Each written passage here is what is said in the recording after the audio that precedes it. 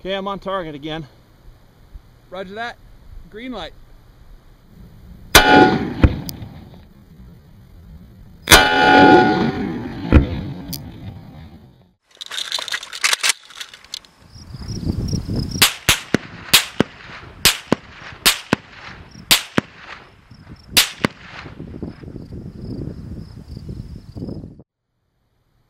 I am ready. Okay, I'm sending it.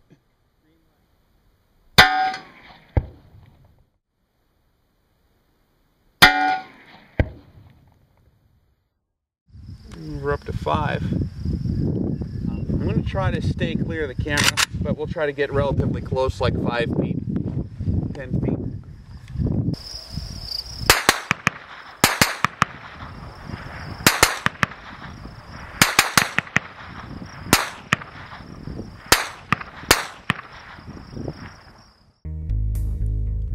There's another range estimation technique that's commonly employed out there, and this is something you guys are going to want to be aware of because its implementation is imperfect at best, but it's something that can give you some sort of qualitative idea of how far the firer might be or what you're dealing with.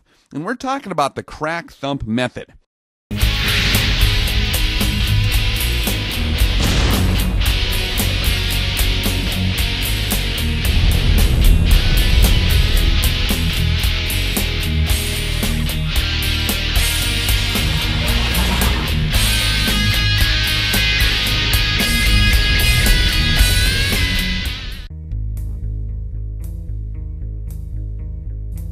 This is found in most of your sniper field manuals. The 23-10 has it.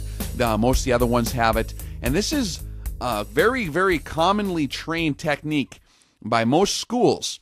And there are some general rules. And let's just go ahead and read the rule first, and then we'll go back and analyze it and see how this really works in real life. So according to FM 23-10, it's talking about distance to firer.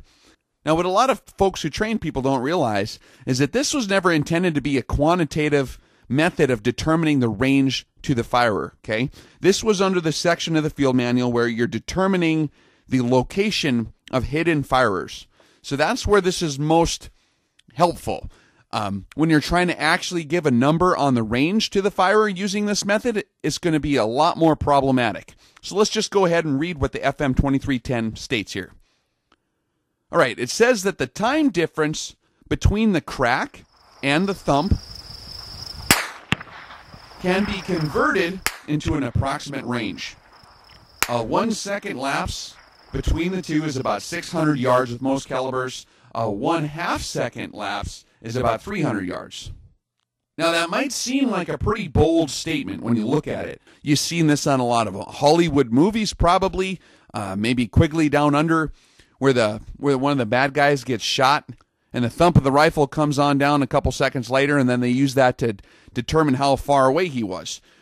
The problem is that the effectiveness of this technique is going to be contingent upon atmosphere and the cartridges being used, and there's a lot of other assumptions that are made to make that statement, okay? Now, this was never intended as a quantitative ranging technique, but we are going to look at it nonetheless so that you can really understand and get a good idea of what you can learn from this. So let's go ahead and take a look at the speed of sound. So the speed of sound is right about 340 meters a second at sea level, and for most other atmosphere conditions, you could average it out to be about 350 meters per second. That's a little over 1,000 feet per second, and about 760 miles an hour, somewhere in that range, and it varies with atmosphere, okay? Your typical rifle bullet is going to be traveling 2 to 3 times faster than that, okay? Your bullet's going to be double or triple sonic at the muzzle. The thing to realize is that the bullet speed is not constant. So what happens is when you pull the trigger, you're going to have the explosion, the muzzle blast coming off. That's going to put off quite a sound. And downrange, that's going to sound kind of like a thump. At the same time, you're going to also be displacing air supersonically with the bullet. It's going to be cutting through that air, and when it compresses the atmosphere as it's just tearing through there, going 2 and 3 times the speed of sound, it's going to kind of make a shock wave, and that's what's known as the rifle crack. And as that kind of echoes going down range, you're going to hear it, and it's going to have that crack sound to it. That last part of that sound is what we're describing as the rifle crack. Now, if you're sitting there and you're taking fire from an enemy that's a couple hundred meters away, what you're typically going to hear is the sound of the crack of the bullet whizzing over you. Now, it's going to sound similar to a gunshot if it's right over the top of your head. It's going to be kind of a snap sound, kind of a crack. There's different ways guys have described it, and we'll show you here what that looks like.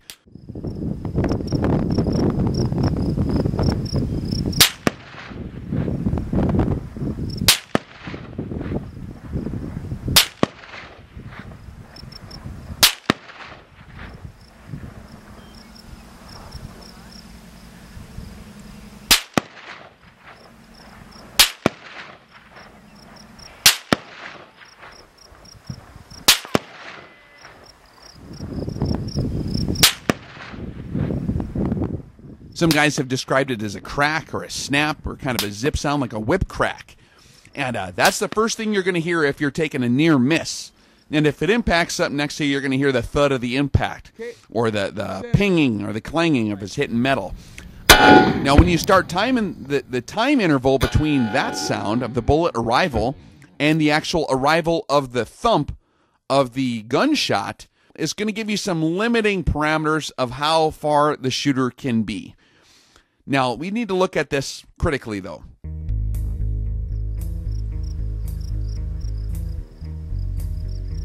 So here's the major issue with crack thump method. Your speed of sound is going to be relatively constant. It's going to be going, dependent upon atmosphere, about 340, 350 meters a second constantly. Your rifle bullet is going to start off extremely fast at its muzzle velocity, and due to atmospheric drag, it's going to start to decrease in speed tremendously.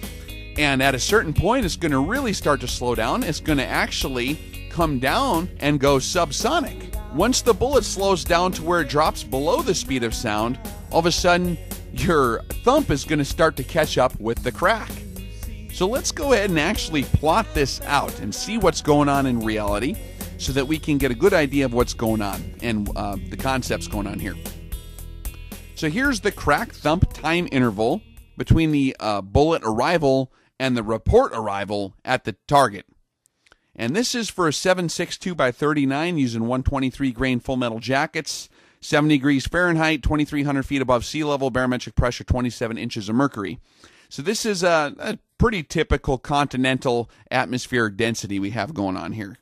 But what we have is when you look over on the graph, what you have in the bars is the time interval between the crack and the thump in seconds, okay? And down on the bottom, you have the distance to the firer who's firing upon you. And if you look over on the left, you can see at the muzzle at 0 meters, there's the crack and the thump are simultaneously. If someone's shooting at you at point blank, there's going to be no difference. At 100 meters, you're going to have a small difference, about 1/10 of a second. That's not discernible. When you start getting out to about 400, 500 meters, you're going to have a time interval of almost 1/2 second with the 7.62 by 39. So now the bullet, which is traveling supersonic, has gotten quite a ways in front of the thump of the rifle. Okay, and so if you're taking fire at that distance, you're going to hear the crack of the rifle bullet whizzing by you, and then about 0.4 seconds later, you're going to hear the thump of the rifle itself.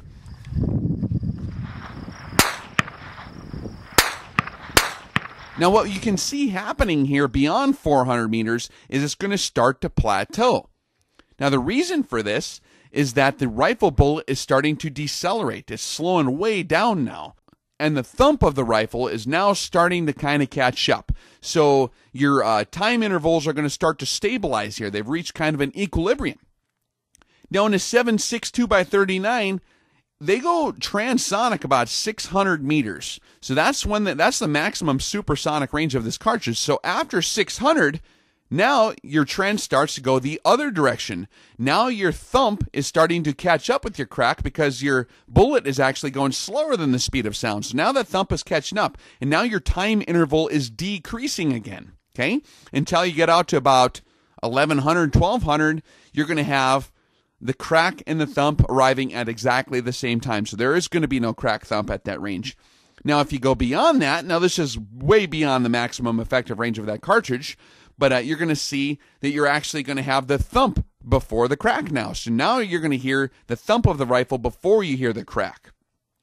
So just by looking at this example, you can see that the crack thump method is only going to be effective during the first leg of that incline as you're going out to about 500 meters. Beyond that, you have a stabilization in which you're not going to be able to discern any kind of time interval difference between the different distances. And after that, it's going to start reversing. And if you can see, if you're trying to determine the distance to the firer and it's a 0.4 second crack thump, you have two choices. It's either going to be 300 meters away or it's going to be, 750, 800 meters away because the crack thump time interval is the same. So this can be problematic depending on what kind of reverberation you have of the thump, how well it's being amplified by the terrain. The thump might be pretty loud even at 750 or 800 meters. Usually you should be able to discern the difference between the thump at 300 meters or 400 meters and the thump at, 700 or 800 meters because it's obviously going to be a lot less at those ranges. But there are some other indications that you can learn to give you a better idea. And for example, once the bullet goes transonic, a lot of times they're going to destabilize and they're going to make more of a whining sound, more of a radical buzzing or zipping type sound because now your bullet is destabilized and might be tumbling through the air. It's just going to make a choppier type sound at longer ranges after you get past the supersonic range if it's whizzing by you. So that's one method where you can determine, okay, well, that wasn't very close, that was pretty far. So this is not going to be a very effective method of determining the distance to the firer beyond 500 meters. And quite honestly, out to that range, you're going to be able to just tell, employing other visual range estimation techniques, a lot more closely how far the firer is actually going to be. So you're not going to want to rely on this in the field. Where this becomes more applicable is if you're taking fire from an enemy that's in an undisclosed location. You don't know where he's at. So you can quickly start to estimate the threat level as you're taking cover, at which time you can basically decide what kind of holdover you're going to apply, or if you're going to even have to employ point blank zero, or if you're going to have to do a range estimation. But as far as actually using this to index your optic and determine the range to the firer, this is not going to be a determination technique. This is estimation at best. Now, let's take a look at some other cartridges, and you're going to start to see some more issues that pop up here. Now, here we're looking at the crack thump of a 5.56 millimeter NATO, and this is with 55 grain full metal jacket. And you can see here that it's a totally different crack thump curve, okay? Now, this is going to actually match what the manual says much more closely. The 7.62x39 did not really match what the manual said. The manual said that a 1 second lapse between the crack and the thump is about 600 yards with most calibers, underline most, okay?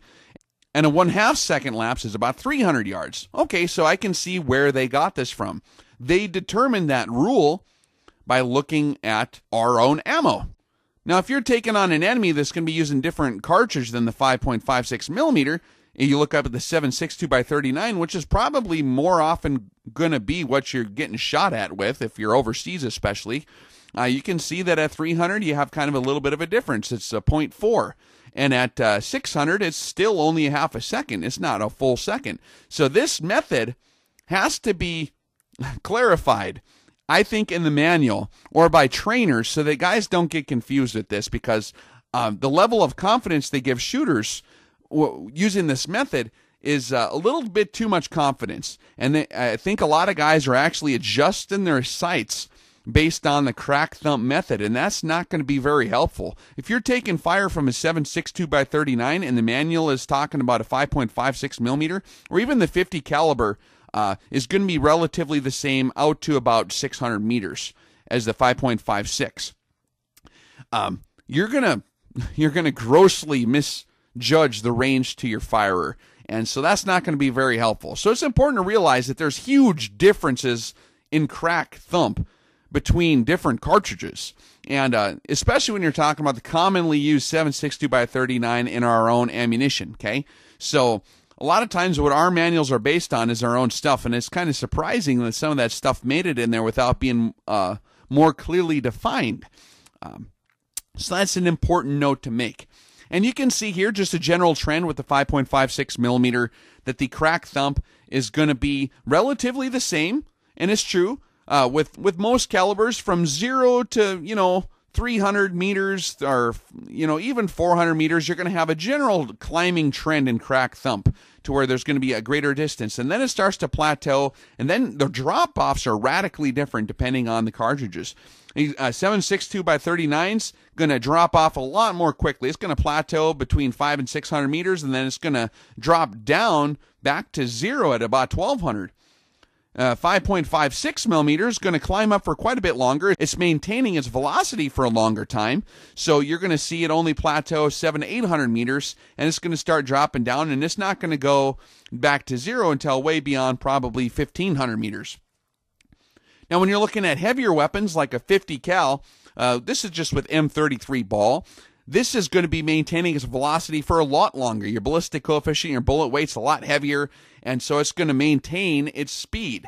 So it's going to actually be climbing way past 1,000 meters. So for using crack thump method for large caliber weapons like a 50 cal, this might be a lot more effective. You might actually be able to tell the difference between 600 or 500 meters and 1,000 meters using crack thump with that. But the trick is, if you're taking fire from an undisclosed location, you're not going to really know which caliber it is for sure right off the bat.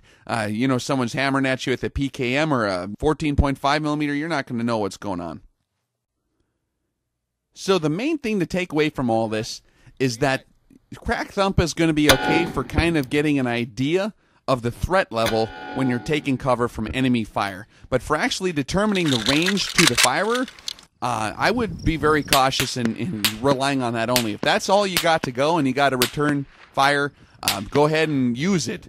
But if you're trying to deliver any kind of precise fire beyond that, you're going to have to actually use a range determination technique, or even visual range estimation is going to work a lot better than crack thump, because there's a huge variety between different cartridges that could potentially be being used against you. And another thing to note here too is that the crack delivered by the rifle bullet passing overhead is going to be very dependent on exactly where it's flying. If it flies right next to your head, that's going to be pretty close. So that's going to be a very easy way to determine the arrival at the target. Now, if the bullet's quite a bit farther over your head, it's going to have a different sound to it. But the sound of the bullet is not going to be at a right angle to its velocity. It's going to be traveling behind the bullet quite a way. So it's going to be kind of V'ing out. So the shock wave is going to arrive actually after the bullet's passed you. So these charts are going to vary tremendously based on how far over your head or beside you that bullet has cracked by. The further away, the more inaccurate this is all going to be. So keep that in mind as well. Okay, we'll start off with the little Romanian AK. We'll zing a couple past and see how she goes. Hopefully I don't whack the camera down there.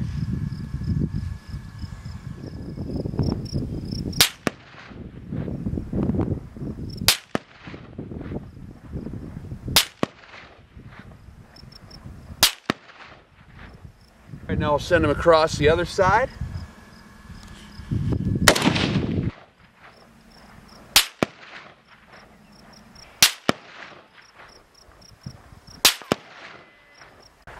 Okay, now I'm going to go across the top.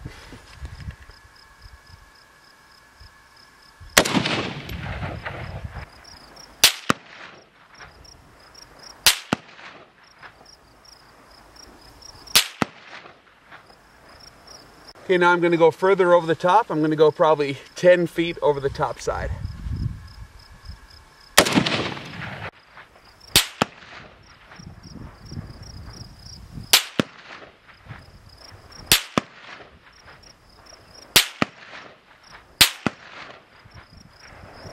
See if I can get a ricochet past it without hitting the camera.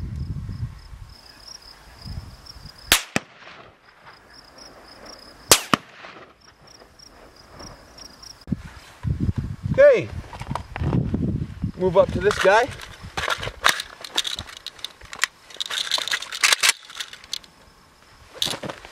A little more velocity out of this, same cartridge.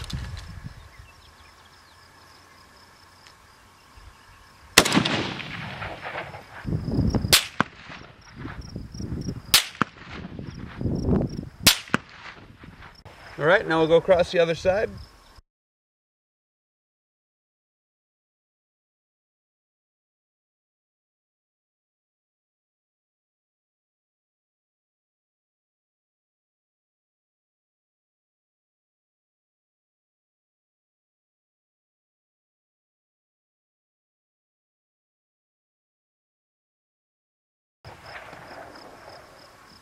Listen for the full echo.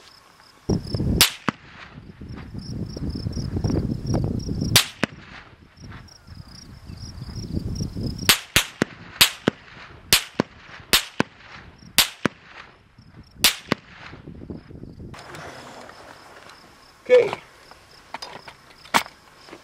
Now we'll go up to something with a little more velocity. 5.56 round.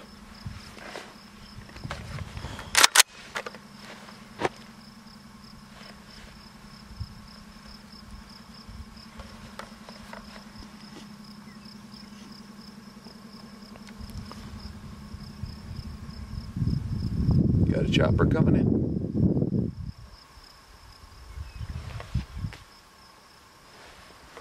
All right.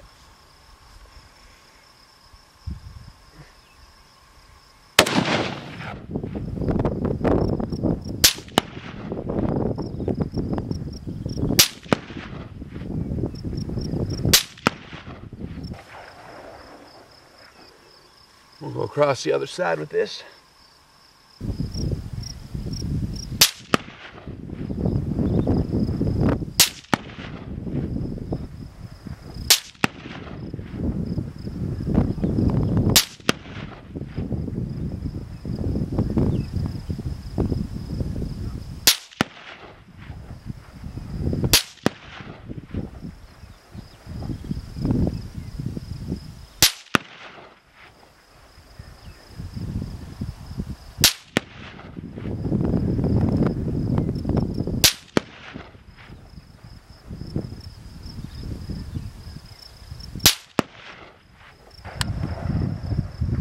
Maybe a couple ricochets past it.